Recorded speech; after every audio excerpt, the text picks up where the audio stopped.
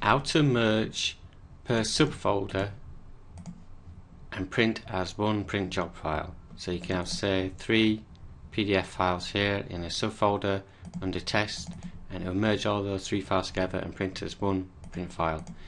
Now this can be done with directory monitoring, so you can add as many files as you want to as many subfolders as you want, and it will print, in this instance, 2 files, one for sub 1 and one for sub 2.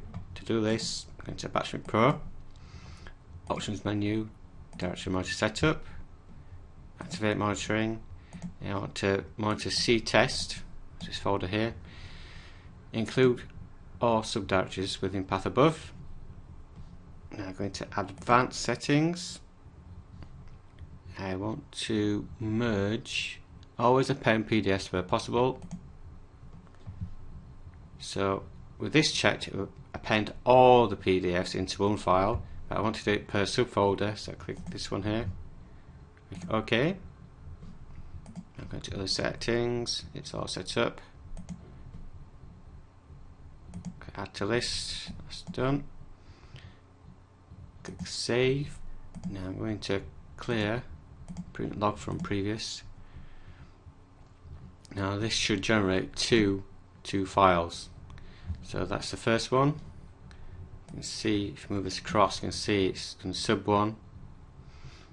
And then the next cycle, it will do the next one. It does them in separate cycles to get them all together. Right, sub 2. So that's the next one printing there. Now, if you've got files in transit, it's actually quite useful to enable due folder scan mode. This is to stop it printing before files arrive in the folder. So, example, set it to 10 seconds. Right mouse, update, save. Now, if I clear print log, it's going to start counting down in 5 seconds. It's due scan mode. So say if I copy that file quickly,